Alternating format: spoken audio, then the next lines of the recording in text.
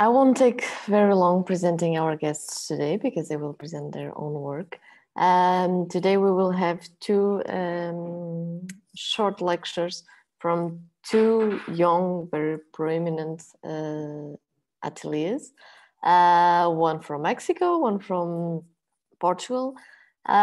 Two hard contexts, I would say, for young offices and for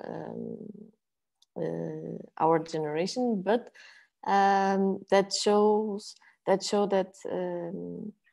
there's a lot of variety in what the architects can do in our context, and how can we explore our field. I won't say anything else. We have today from LANZA Isabel, and from Corpo Atelier Philippe. I don't know who will start first, but I'll let you start. And thank you very much for joining, and thank you, Isabel, for waking up so early to join us too. And thank you, Philippe, for joining us in a holiday in Portugal too.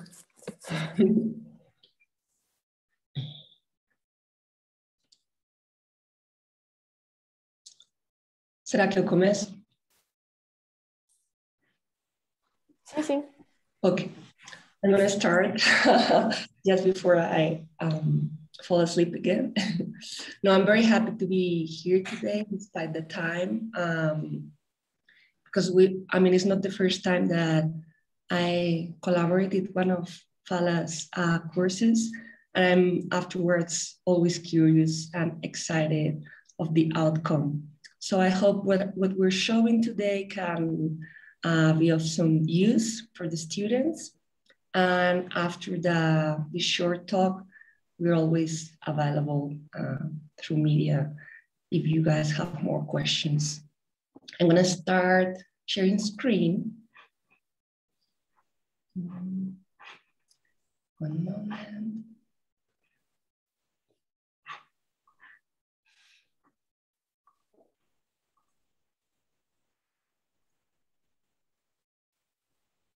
Okay, that's it.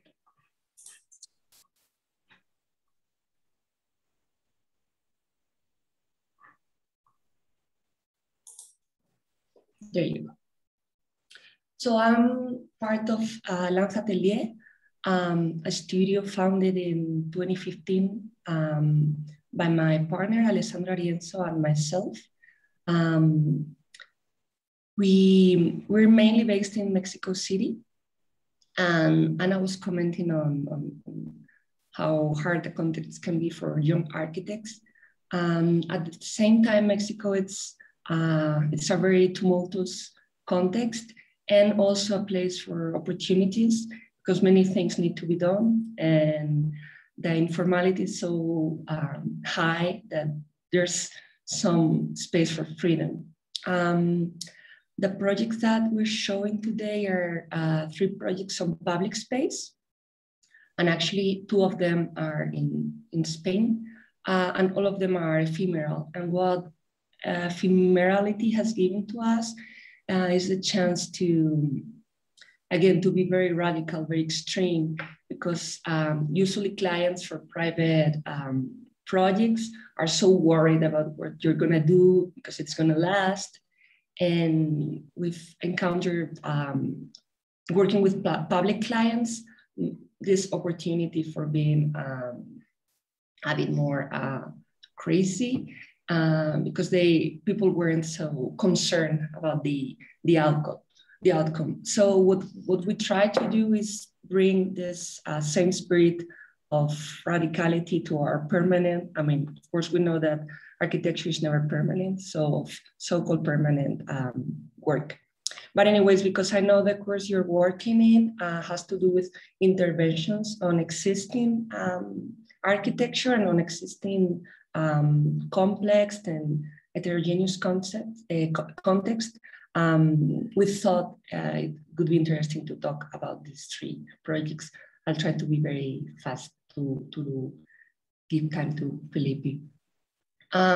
So this is an intervention in a city in the north of Spain called Logroño, maybe not because of Rioja wine.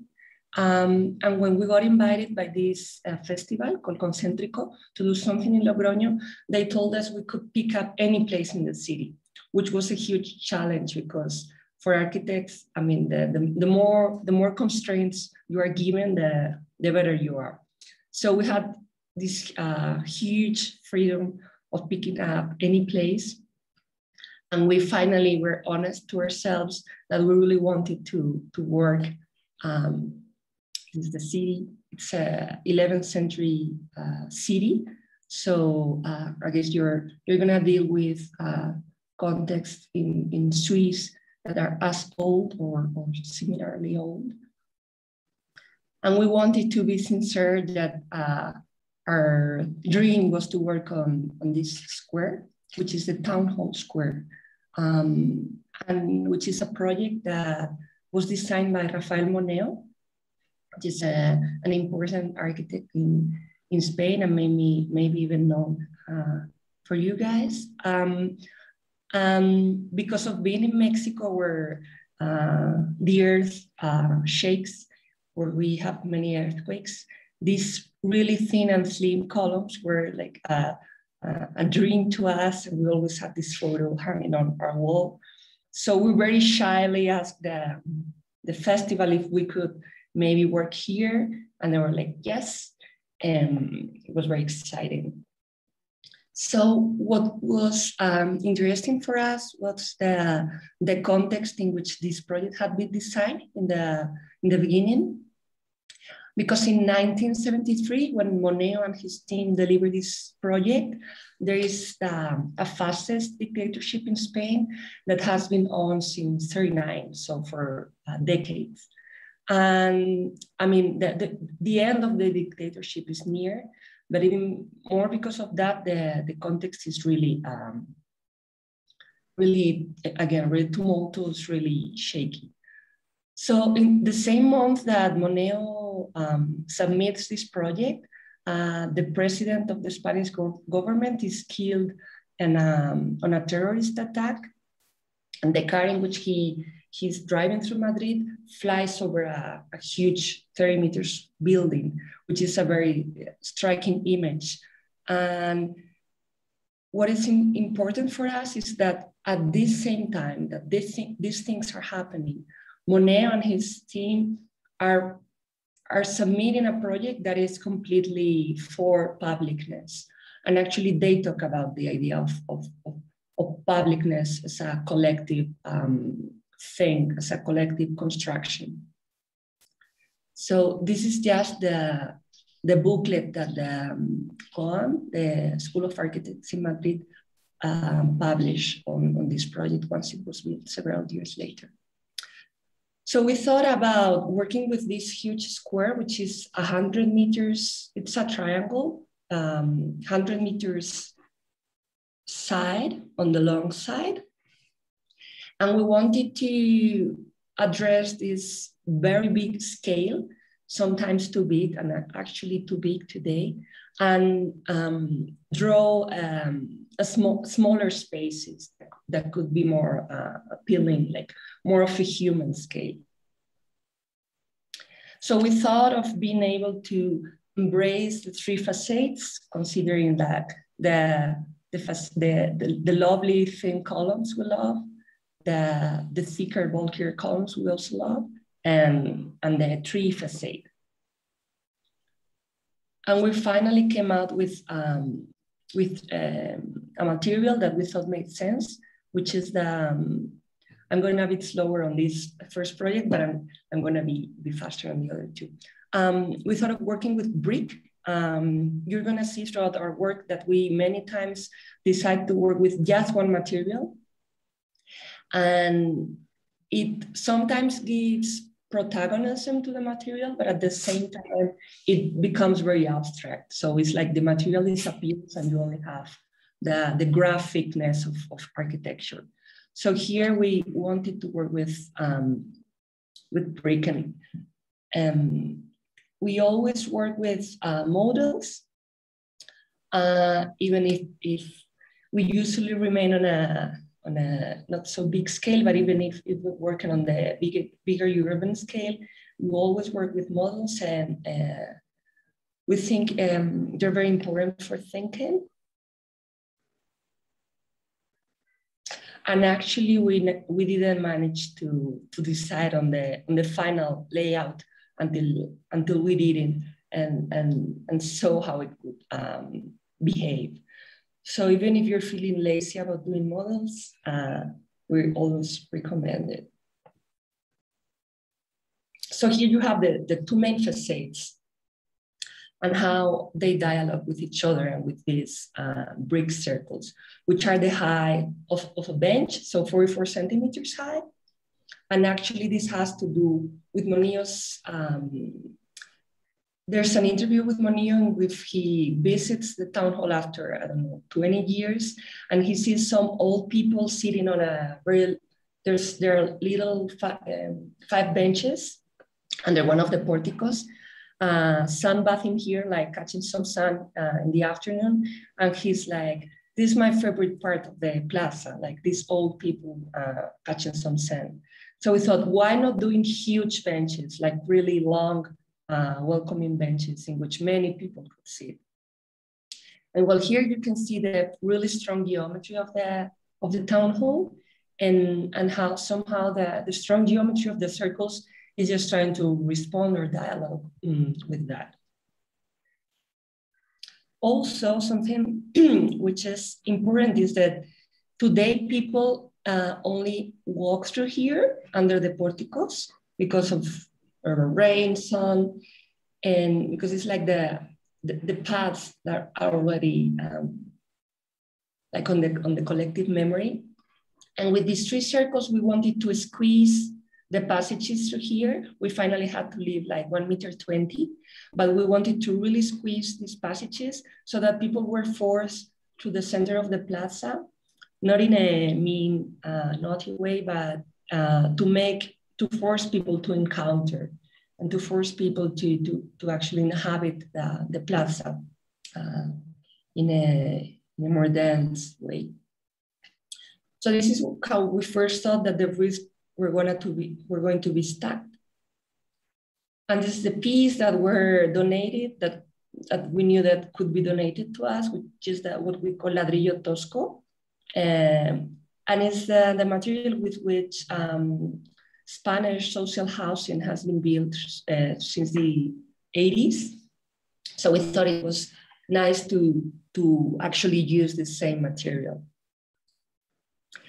This is how we finally start stocking the bricks, because it was a bit faster. We needed a bit less bricks, and because we thought the little gaps in between them had a beauty pattern.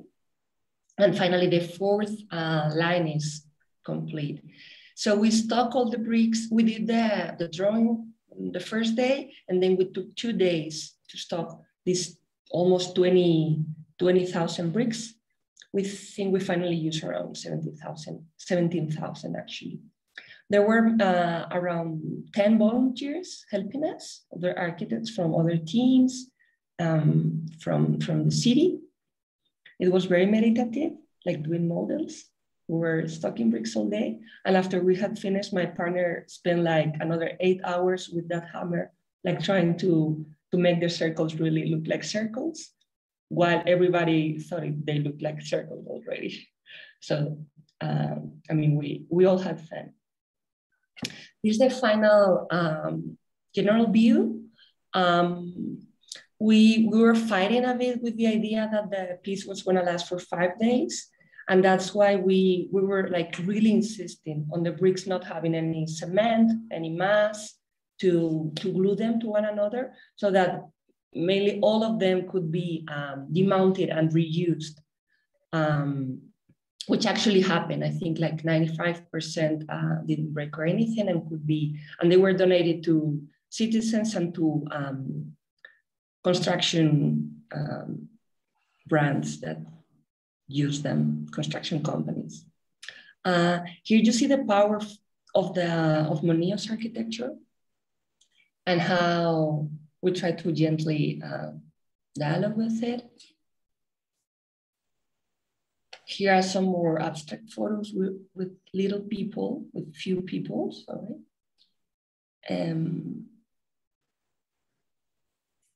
Of course, the huge light contrast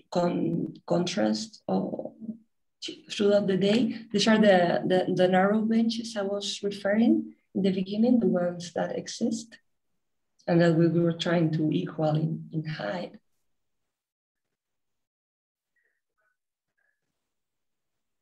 Circles were 20 meters, 30 meters, and 40 meters diameter. And we envisioned one activity to happen in each of them throughout the festival. But everything that we had planned could happen because of budget, but other spontaneous things happened. And well, apart from these like beautiful photos, these are our favorite pictures because they really show people using the benches, sitting there. And of course there were, I mean, mostly children were jumping on top and playing inside. And old people were like always facing the exterior part of the circles because they wouldn't feel comfortable of stepping in. We had like, I don't know, over 80 years people talking to us about the installation. So it was actually interesting to see their thoughts. I think we finally managed to convince all of them that they could use it and it was fine, that their taxes were being used to this. Okay, and I think we're more or less have another 15 minutes. So this is the second project I'm gonna talk about quite briefly. This is a project to which two another Mexican architects, Chipe and Carlos from TO, invited us to with a sculpture and architect, Alberto Deriz. And it's a pavilion that was to be done on a park with a pond. And we thought it would be very beautiful to work on the water in a way referring to Mexico City original condition, which it was a city founded on a system of lakes. And today many of those lakes are dry and actually the city is sinking because we're pumping out hundreds of liters of water a year from underneath. And that's why the land is sinking and have huge urban problems. But the original city had a much bigger harmony between land and water. So again, we carefully thought of which material we could use. This in the context of the 2017 earthquake that hit Mexico City really strongly. And also many cities and villages around Mexico City, I mean, in Puebla, Oaxaca, very strongly. So there is this little city called Aquilan, which lost many of its public buildings. And we wanted to take advantage of the budget to do this pavilion to then donate something to Aquilan. So we thought about using earth, like using a local material. We used earth mixed with a 10% of cement to be able to compress these earth blocks with a machine. The machine needs to drill 2 holes on each block. They're quite big. They are 60 by 30 by 20 centimeters. So they are quite heavy and massive. And these blocks were afterwards donated to Aquilan. They finally weren't used for what we had thought, but they were used somewhere else in the city.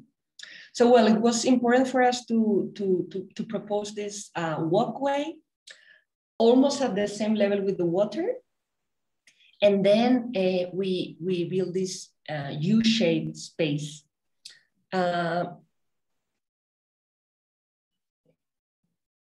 Okay. Here you see some of Alessandro's hand drawings, and then that he transformed into technical drawings. But many of the drawings for small scale projects in LANZA, mainly for furniture or industrial design, are only hand drawings. So just for you to believe that it is possible to draw a project by hand, yet still in our days, and have it built. But anyways, here you see the proportion, again, the slimness, the length of the project, and how it's experience in which you walk through the walkway, and then you arrive to a place in which something is awaiting you.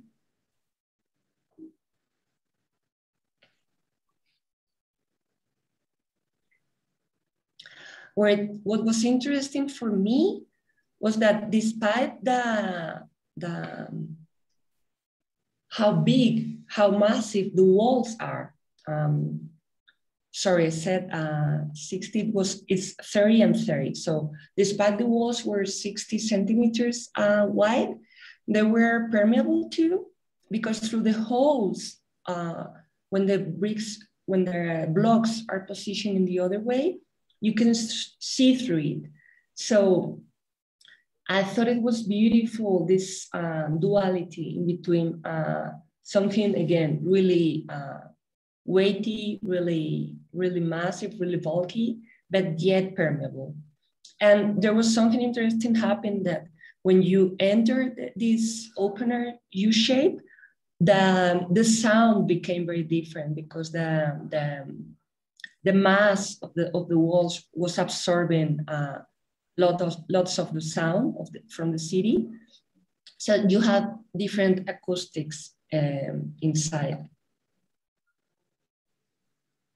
And this is the stone that Alberto positioned inside the pavilion. We still have some minutes. I wanna quickly ask the students if somebody can guess how the stone is floating there. And actually it wasn't only floating, but it was also moving. I don't know, maybe if we have time at the end, I can show some videos of how this stone was slowly moving up and down. So does anybody have a hint how it was floating there?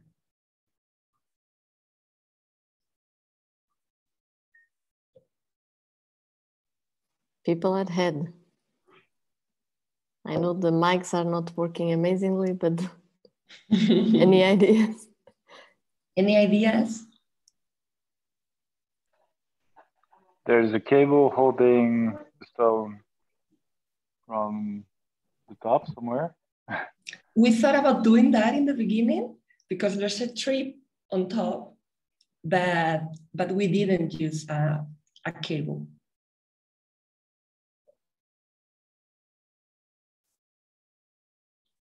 Someone else? It's a fixed stone. It's a balloon. It's a fixed stone. Huh? Yeah, it's a balloon. It's a fixed stone. It's not a balloon, but that's a good one. It's very 70s. But there's something about the materiality. This is a volcanic stone, so it is much more porous and lighter than it looks. So it is a stone, but it's lighter than a, I don't know, normal stone. And it's also carved from beneath. So you see it complete from the front, but it's carved from it. So it is big, but half of its mass has been taken out. And then a steel beam goes through the wall, through the hole, and gets inside the stone. And because it goes through the wall and it it goes to the other part. Okay, so I'm going to explain it here in the section where we actually remove the beam to play this trick, but there is this beam going to here. There's a counterweight here. So because of the breeze and even because the beam is trying to equilibrate itself to find some balance, the stone is always slowly moving. But we're really thankful to Alberto for this stone that made people stay in the space for much longer than we thought. And it actually, I mean, it happened even to myself. You stay there for a long time and manage to perceive other things that you wouldn't have without this attraction rock. Okay, so I'm gonna head really quickly into the last project, which was an installation in Madrid, in the Casa de Mexico, which is the Mexican Cultural Center in Spain, which opened like 3 years ago. And what we thought it was interesting in this context is like Spain has had cultural centers in Mexico and of course other Latin American countries for a long time. And it is they are cultural institutions, but they are also political tools. And now Mexico is opening this cultural, again, political institution in the center of Madrid. And they asked us to do something on the facade. So what we thought it was important was somehow take the image of this Spanish, like really Spanish, really Madrileño building from the beginning of the 20th century, which is an eclectic building, and blur this image and like put a veil on top of this facade to make it more blurry and to bring Mexico's image, understanding that as a concept, as a mask concept, which is very present in pre-Hispanic, mainly in Aztec culture and Aztec poetry. This idea of veil, of mask, and of things not being sharp, not being black or white, but being blurry in life.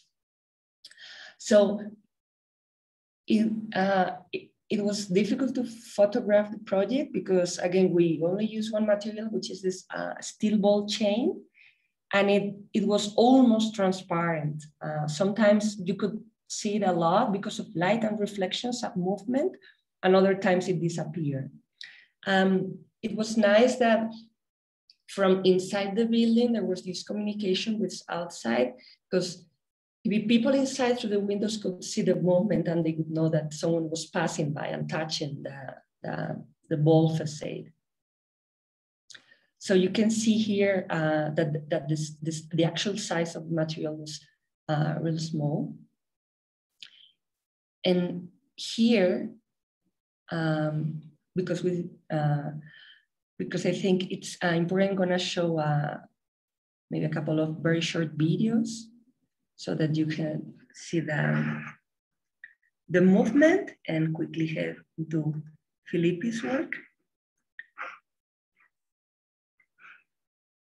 Okay, I'm gonna open this. Share screen again. Let's see if it works. I really like this one because there's a little girl with a bag moving the chain. And of course, I mean, children were, or even adults were grabbing and breaking it. But again, we thought it was important to have this interaction with the people. Let me just show maybe a last one.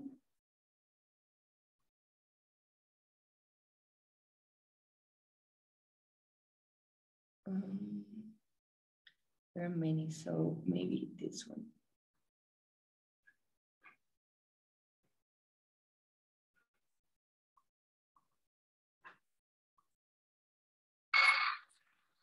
So here you can see that it was almost transparent. It was almost invisible, yet it was 100,000 meters of ball chain. Well, so this is it. And the floating one? Sorry? Floating stone? Sorry, Anna. The video of the floating stone? Ah, yeah. Let me look for that. Wasn't planning. So let me go to Parque Lincoln, which is the name of the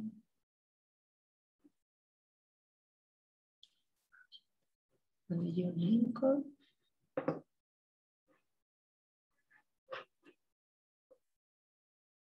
Yeah, so if you look into Alberto Deri's work, he works a lot with stones and with this idea of miraculously lift a stone. Okay, photos.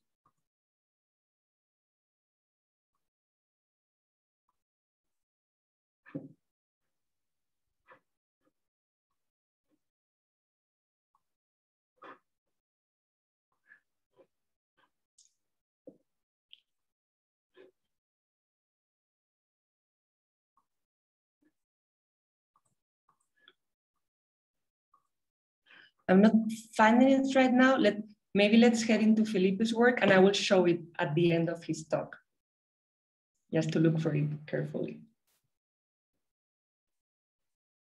Thank you very much. Yeah.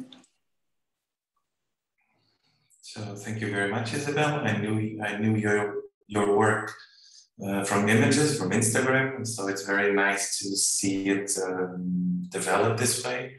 And understanding the thing of the stone and the materials. Super nice to meet you this way. And thank you also, Anna, for the invitation.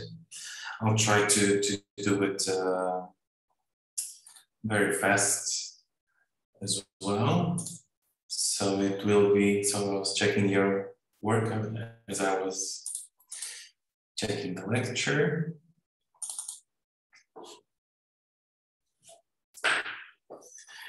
And mostly I'll try to not to go specifically too much into one project, but just to give you a general idea of the daily life of the office. And probably it will be confusing, but it will leave you with some tools maybe. Yeah. And to talk to you about something that has been very interesting to us to explore, which is this idea of things being incomplete and the image of the ruin as a project, mostly because our work is 90% of the time related to a ruin or to an existing structure. So we started visiting these elements very often, and in a way they started to become what the office is. And this image, for example, is probably the origin of the name of the office and this idea of assembling a body, architectural body, through different existing elements that then, if according to our idea, we would push and we would turn and we would create some kind of structure.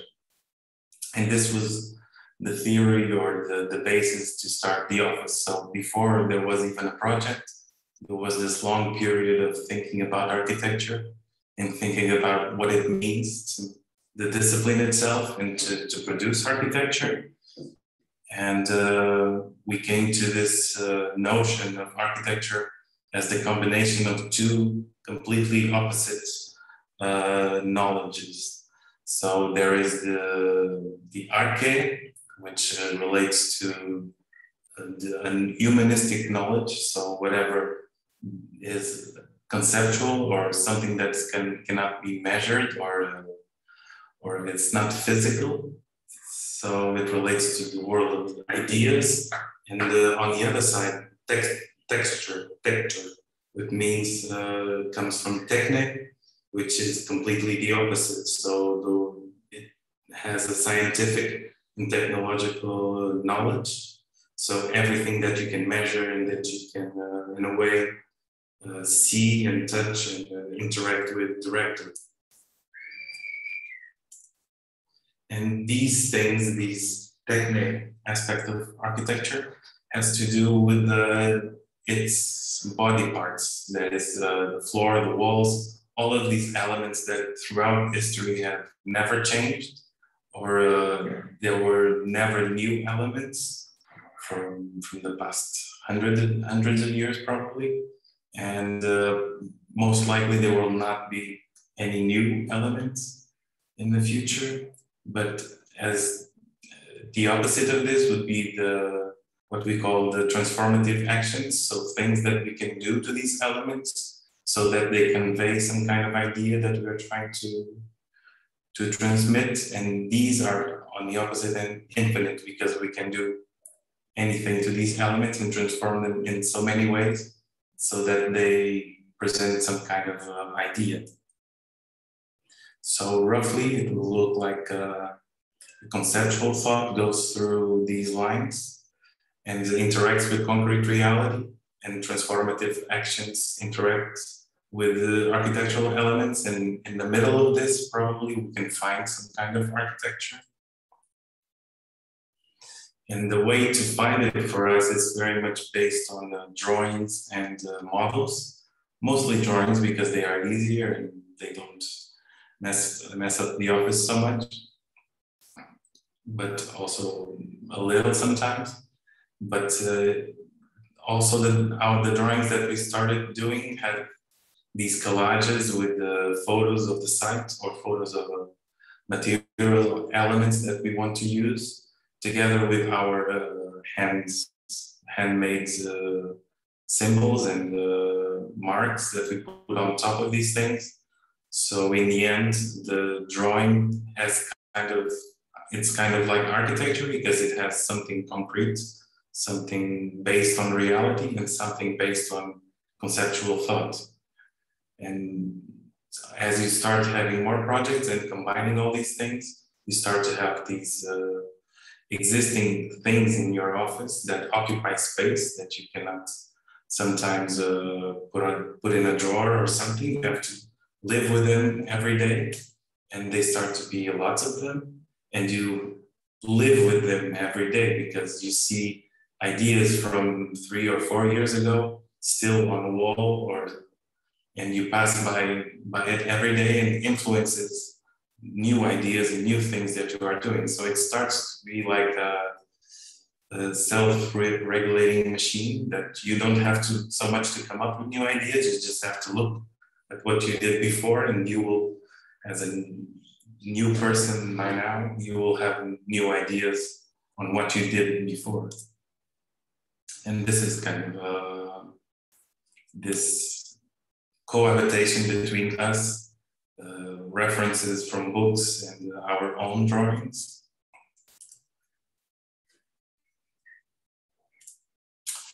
And how this translates into projects.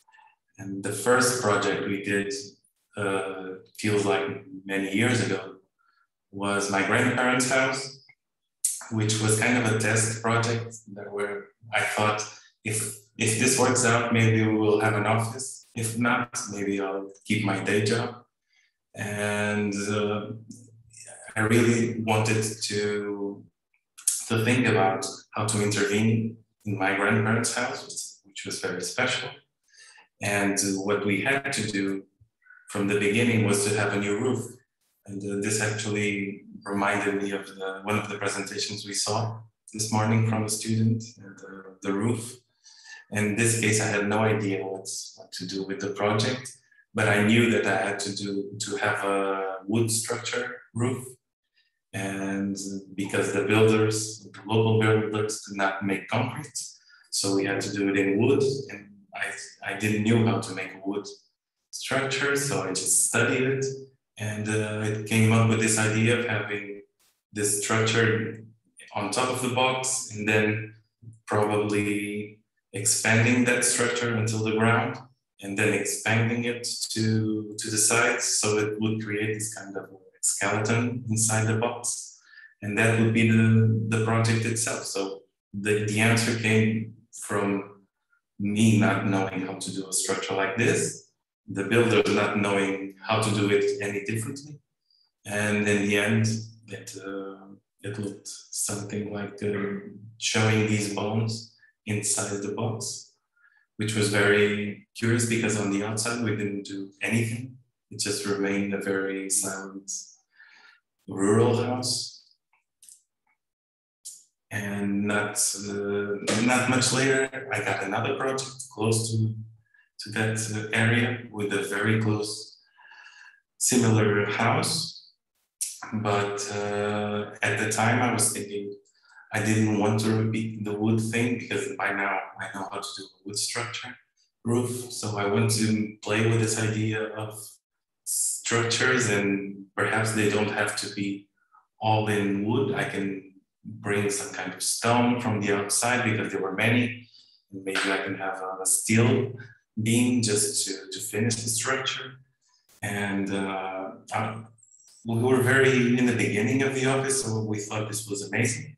And we had no idea that maybe clients don't like this, but we were very lucky. And the client enjoyed it a lot. He was very anxious about getting the stone. And so we had many trips to get the stone, and we finally did. And this structure that we thought would be such a nice sculpture inside the box. So and in the end, it was built not as we expected, because of COVID, the client had to drop the project. But in the end, we were able to make this sculpture inside these walls, and it's still now there. So we were very happy that this was the only project that stopped during COVID, and it looks more or less as we expected. But in a certain way, we continue to want to have stones in buildings. And we thought if this worked with that client, we should try to make it work with other clients and in other locations, so that it would be a different kind of stone in a different geographical point. And we tried to convince one client in the south of Portugal that this was good. He thought it would look very nice, but he didn't go through the project yet. But we then lost hope.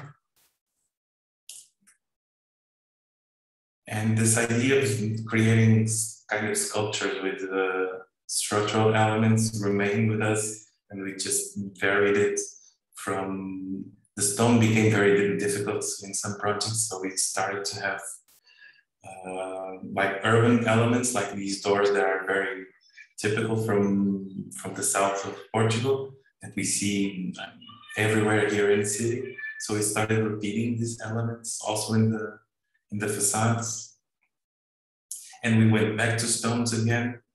But this time the client wanted us to make an apartment building with as much glass as possible and very modular, so that he would make one floor and the second floor would be the same, so it would be easier for him to construct. And we did exactly that, but we decided to put some stones. And we tried to tell them that these stones were very poetic, that had to do something with the landscape, and everybody would want to buy these apartments because of the stones, not the opposite. And he kind of believed it. So we are still trying to see what will happen with this one. He only asked us how much does it cost, these stones? And we said, maybe, because we did the model, we said maybe we can do the stones ourselves so we don't have to transport them. And he wanted to see a test of that. So we made a hole in the ground and we put some concrete. And in the end, we were able to find some stones. And another aspect of this idea of incompletion that we like so much has probably from the main reference that the office has is Gordon Matta Clark, and this action of cutting buildings and showing things that were previously hidden, or showing spaces that were previously not connected. We started doing that in the one project that didn't went through, but it was a big, medium palace that we thought we could cut the ceilings and see the structure behind, and then treat the existing structure. The client also thought it was a very good idea, but for some reason it didn't went through. And so I decided to do it in my house, which didn't have decorated ceiling, but it's a very, very small house, so it's not a palace. But I thought it could be more or less like a palace if I make a fake ornamented ceiling and then not cut it because it was never complete, but to fake some kind of cuts and to show the existing structure. And so it was basically using that idea from the palace to my house, which I thought was very fancy. But then I didn't know exactly what to do in the first floor because it had a different kind of ceiling, and by accident, more or less, in modeling in 3D, we made a circle and subtract, and it made this shape that was unexpected. I thought it looked very nice. It looked better than the other one. And we also have used it more or less in other projects. And we started cutting facades as well. So this was a very interesting project because it's in a city center, but there was nothing there. And the neighbor buildings were kind of very traditional or very ugly apartment buildings from the 80s. And both of these things coexisted in the same street. And we thought, let's make like a fake building again and cut it. So like fake cutting it as well, because the owner wanted to make apartments to sell, and we thought this had some kind of charm and people would like it. And the building itself started to create a lot of feedback in the city, actually, and a lot of people hate it because they think most of the people don't understand that it's a new building. They think it existed before. And a lot of action on Facebook groups that are defending the city with very interesting comments. So in a way, it made people from the city start to talk about architecture and start talking about how the city looks and how we should approach it. And we are very proud of it. Only this cut in the main window in the facade, the municipality did not allow us to do. So, but they told us we could do anything we wanted on the back facade, and that's what we did. And because we thought this, and inside we kind of fake like the cuts that we made from the facade, we put inside and make the divisions from social areas to private areas. And currently we are working on a facade for the same street, like 2 buildings aside. And because the first one was green, we thought the second one should be red, which is kind of the same idea, but instead of cutting, we just put some parts and rotate facades of buildings together and assemble everything more or less like this. So in the same street, in the same facade of the street, we will have a green building and a red building and a yellow building in the middle that for some reason the client asked us to design, and we just did something very clean so that we didn't mess up the street too much so that the other two could shine. And in the middle one, we just did something very simple. And this idea of incompletion and things being, in our opinion, much more interesting once they are incomplete came probably from the first project that we did in the city center, which was inside the castle, that you have to go through these arches that have such an interesting texture and mixture of white and stone. And then to go inside the house, you have to go through the walls of the castle and then through the walls of the facades. And our job pretty much was to design the walls inside of these walls. And we, from the beginning, enjoyed this kind of design of something incomplete. And so we proposed to remove, not to remove everything and then put something new inside, but just to remove some walls and then to cut the others in some kind of irregular way. And the marks of the walls that we removed are remain on the ground, so that looking at this image, we know how the house was before the divisions, and we can see how it is now. And this again was an idea that we kind of repeated in other ways in the different projects. And this, for example, was a builder that was showing us some of his ongoing works, and we went and we saw this door. We thought this looks very nice. We should use something like this.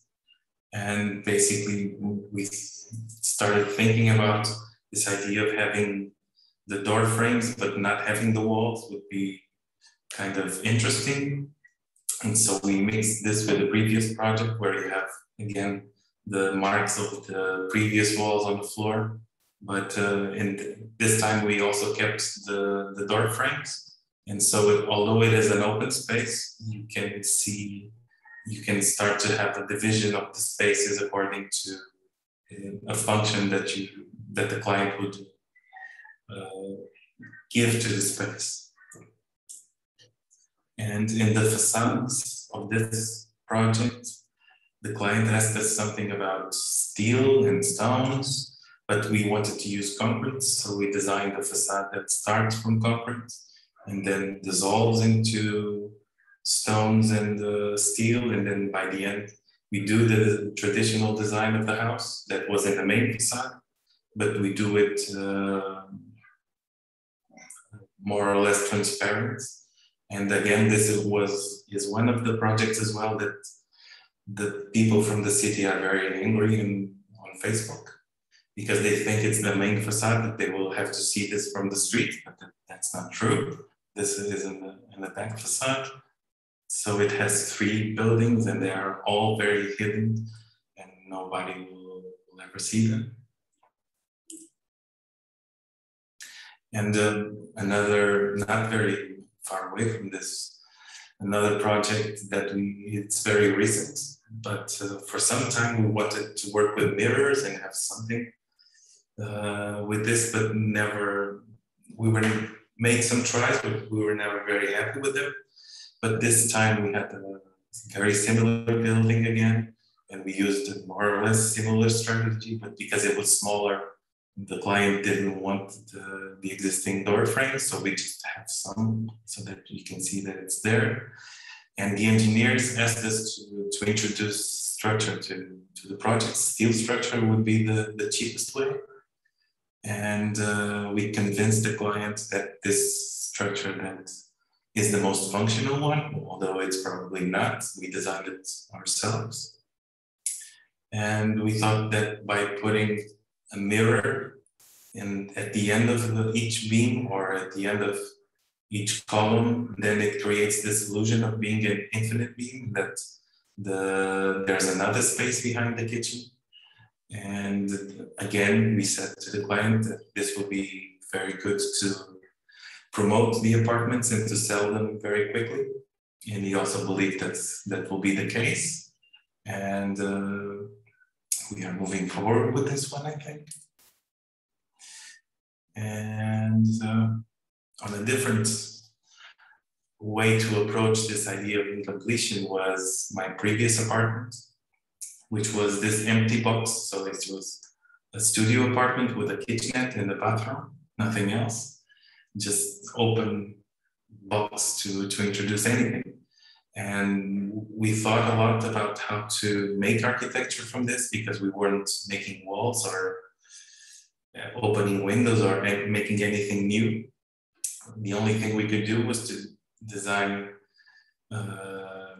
furniture and then to place it inside this box. And we wanted to do it kind of like a ruin of a classical ruin, so that you would have a column, you have the podium and these elements together. and transform them into furniture. So basically that's what we did. And then we painted it yellow, although the yellow was much stronger than I anticipated. But in the end, it kind of looks like a classical ruin.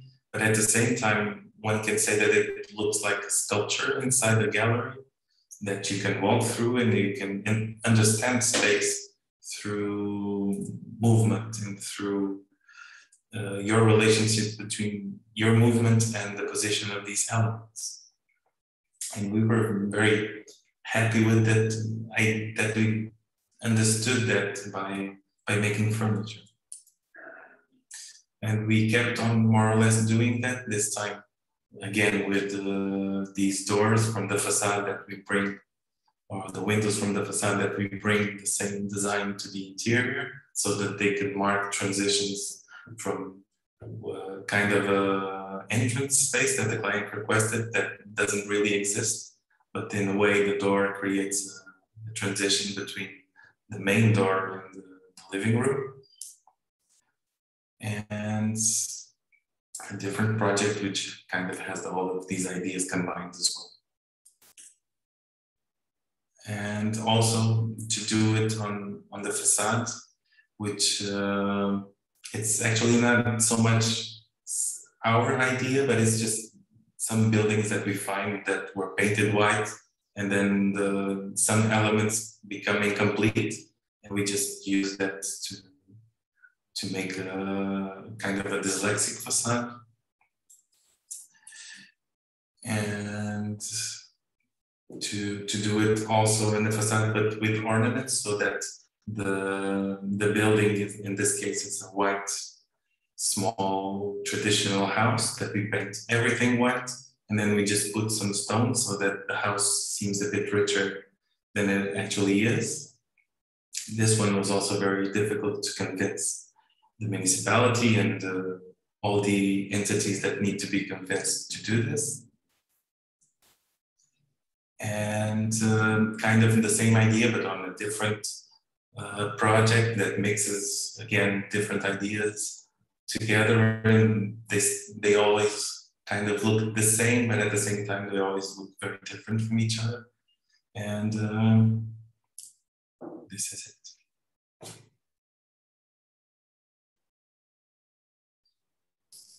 Thank you very much.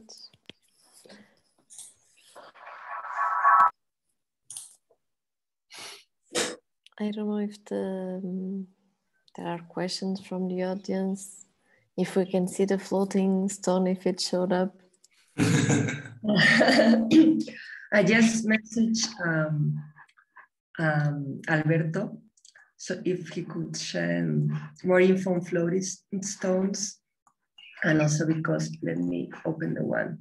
I'm not finding the floating stone video, but I'm gonna show a video that a friend did with his drone that he had just purchased. So it's not a great video, but you'll see the trick. We won't see the magic of the floating stone, but you'll see the beam I was planning and the counterfeit. Hopefully Alberto will send some video sometime soon.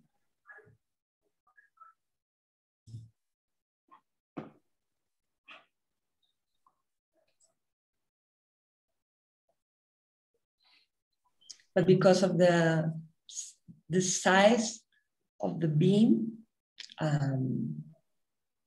the movement at the extreme was really, really slight, which we cannot perceive here. I'm sorry. Oh, thank you anyway. And thank you both for both presentations, very different ones. I got this message from this photo from a friend that was in labor yesterday that sent a photo of her baby, and I start crying. I hope you didn't worry. So questions from the audience? I have a question, maybe. Do you hear me now? Yeah. Okay. I will look here. The microphone is there. I think if there is one topic that seems to be existing in both your practices and in very radically different ways, it's perhaps, I would say, very different relationships to construction. And because in a way, my understanding is that in the project by LANZA that we've seen today, it's almost as if construction wants to disappear almost to the attempt to the extent where it becomes almost a research for a miracle, as you said, and this disappearance of it. While in Corpo's case, it seems like the first projects are very much starting from ideas of construction, and in the end, construction becomes something that seems to become more and more sophisticated and complex. And so I wondered simply, if you think that in your practice, the image comes before the constructive idea or vice versa? What leads the other ones? Or what is the dynamic between these two? I was actually reflecting about how in Corpo Atelier work, architecture seems to originate from either subtraction or addition of elements, and how in the projects I brought today, architecture seems to originate from an idea of unity. Or, I mean, we never allow parts to talk by themselves or to have their own personality. Architecture seems as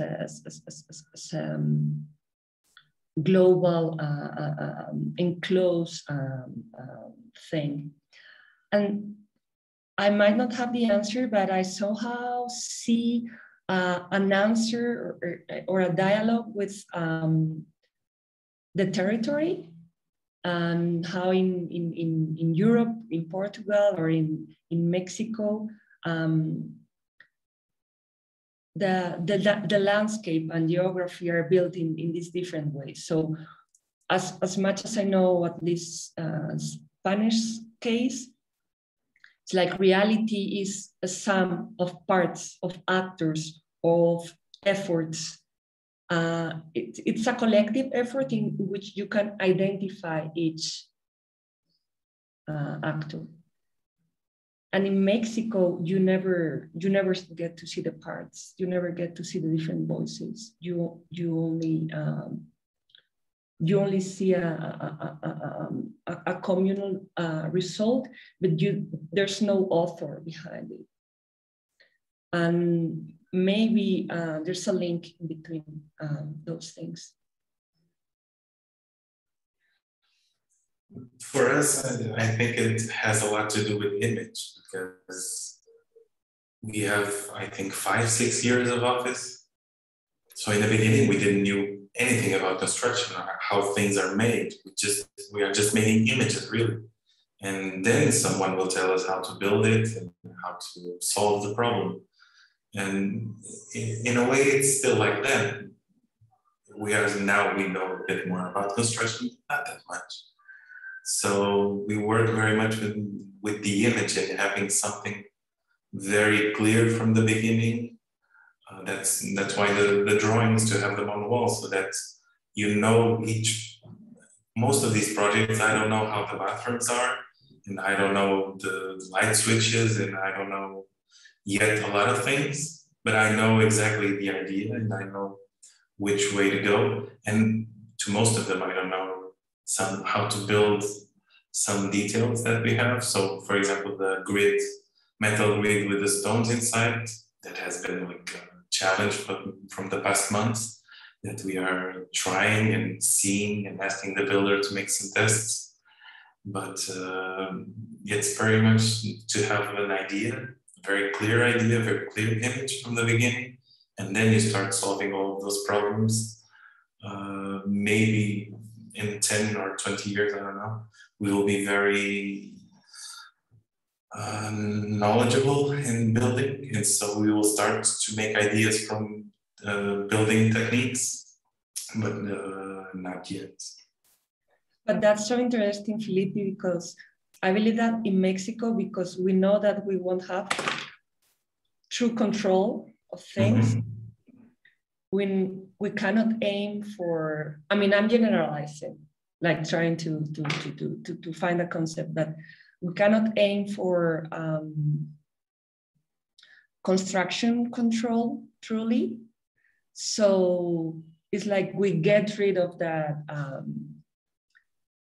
aim from the beginning, and we say, okay, let's count on what we can deliver and control, which is just a concept, because we won't be able to truly control the 100%.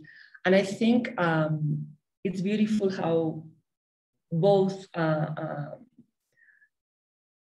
things, like what you're explaining and the situation here, or maybe our how we have learned to position ourselves, how both things are interlinked. I think to us, this idea of incompletion, although it's in a way a very personal thing that I happen to very much enjoy it, I think something very symmetrical or repetition of elements becomes kind of boring, because if you see one, it's exactly the same in the end. So I enjoy the aesthetic experience of it, but mostly it's the most important thing that we've learned in the office is don't try to make everything symmetrical and aligned and perfect geometrically, because in the building it will not work out.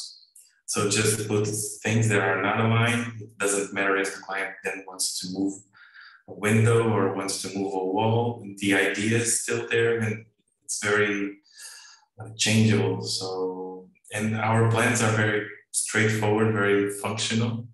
And if the client then wants to move this to this side, it just works anyway. So those ornaments, for example, in the last project, we placed them like that, but if the builder doesn't know how to read the drawing and then makes some kind of mistake, it works anyway. So it was the most useful thing that we've learned in the office so far.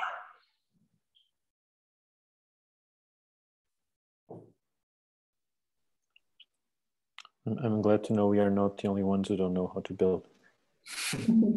And I'm also glad to know that we're not the only ones that operate in a context where we don't control in full the construction. So maybe you're not that different in the end. No,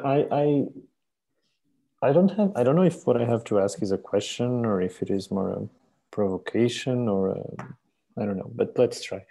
One of the things, and making a parallel to what we saw in the morning in the student projects, one of the things that I think students could extract from these two presentations, regardless of the differences in image of the projects, because that's not at all the topic here, is the motivation. And I'm going to argue, for example, when LANZA draws a table that has the chairs fitting on the frame, and you know there's a finesse and an ambition that fits, in my opinion, the way how Corpo reproduces, for example, the tiniest detail in stone on a facade that is bigger than the motivations that most of the times are non-existent, that big star architects imply when they design museums. So I think that the quality of the ambition, if you can measure the quality of an ambition, is much bigger in smaller, younger practices like ours, you know, like practices that are like yours, that are, you know, starting, that many times we do not have museums and schools to design. So we need to operate on a very low scale of commissions. But I think it's possible to do better architecture or more relevant architecture in this small scale than most big architects do in the bigger scale, because they don't care anymore. Do you agree with this? Do you think that there's a, and the same thing, I mean, I would put this on the student side, like they are doing small interventions, but because they are small doesn't mean they need to be small, if you know what I mean. So yeah, I think it's very interesting that you're referring, Felipe, to this kind of projects, more in the scale of industrial design, which we still count on and believe it's architecture, but because on that scale we do have almost full control because we produce it with our people. Maybe in that scale, we're closer to Corpo Atelier Corpo work because we know that we can pay attention to construction details. And maybe as I explained in the beginning that coming from ephemeral projects in the very first 2 years of our career, we try to extract the radicality of that works and take it to permanent architecture. I believe that somehow that our experience with really small scale architecture, as a dining set, as a table, is something we're trying to extrapolate it more and more to bigger scale architecture. And when you mention this kind of sets in which we're talking about pieces, dialoguing and like embracing, like kissing one another and becoming something complete only when they encounter. I mean, there's there's a very architectonic desire behind that. And we have only managed to produce it at a table scale, but we're working on it. I think the biggest difference probably has to do with the authority measure that you can have on a project. So we don't have almost any authority over the project. We have the builders talking to the clients and saying, hey, why don't you put a cheaper material? It's easier, it's better, don't listen to these architects. And you have the builder that says, I'm paying for my house, I do whatever I want, it's my house. So we are very small, and these big ambitions come with a lot of, and you know that, with a lot of fights and with a lot of frustration every day. So that's what I don't know, but I don't think star architects or big companies operate that way, because in a way they have some kind of authority or a hold on the project that they can say, no, this is the way I want to do it, and I'm in charge here. And we started with 27 years making projects. Nobody will listen to us. So we have to be very creative, not only in the project, but how to convince everyone around that this actually will look very nice. And I think we can do a project in one afternoon sometimes, but to convince people, it takes like months of caring, of calling. Do you remember that idea? It looked very nice. Please don't forget once we are doing the building. And this happens like every day. I think if this small scale architecture has value, it's not only because of the project, but it's because of the effort that we have to do, so we can just have it built, and so that people will enjoy. Well, I heard some stories about Caesar wanting to quit on some projects because some younger architect in the municipality said it was not good enough to Caesar. So maybe it's not just for young people, this fight. Well, we are running out of time. We will have to move forward. Say. I was going to say it makes me feel a bit better. Yeah, but at the same time, I think it's the worst thing our generation can do is to compare itself to the previous one. But I think, yeah, we join again in 15 minutes for the. Okay. Let's have a break of 10 minutes. Yes. In 10 minutes. In 10 minutes at the round hour. Well, thank you very much for the talks. They were very interesting. I hope the students enjoyed. We cannot see faces, which is a bit sad, but we hope they enjoyed.